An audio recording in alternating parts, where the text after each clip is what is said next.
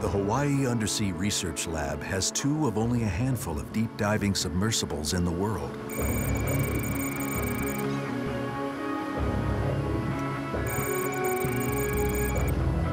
The subs were built in the 70s during the Cold War.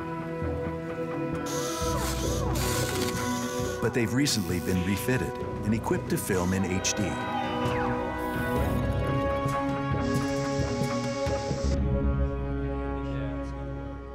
Usually, the subs dive solo, so one is always available to assist in an emergency.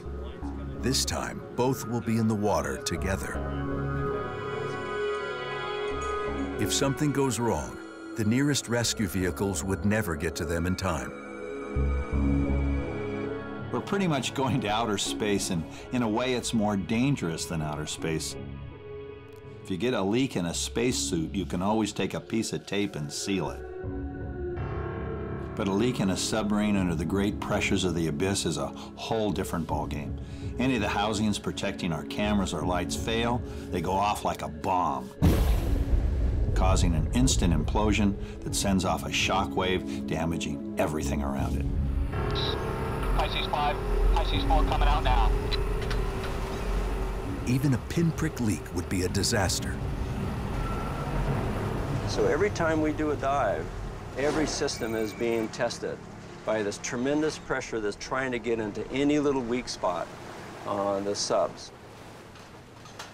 The sub is a framework of components, flotation, and fiberglass panels, all bolted to a 7-foot steel sphere.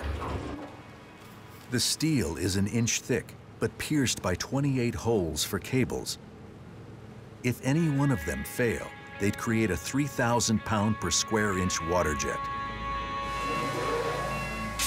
Water at that pressure is so destructive, it's used to slice through metal. At depth, it would carve a sub to pieces. Service tracking, range 300 meters. Tracking service, roger, 300 meters. Pisces 5 tracking, sounding 402 meters. Each year after their annual overhaul, the subs must be recertified. The pilots take them down on their first dive of the season.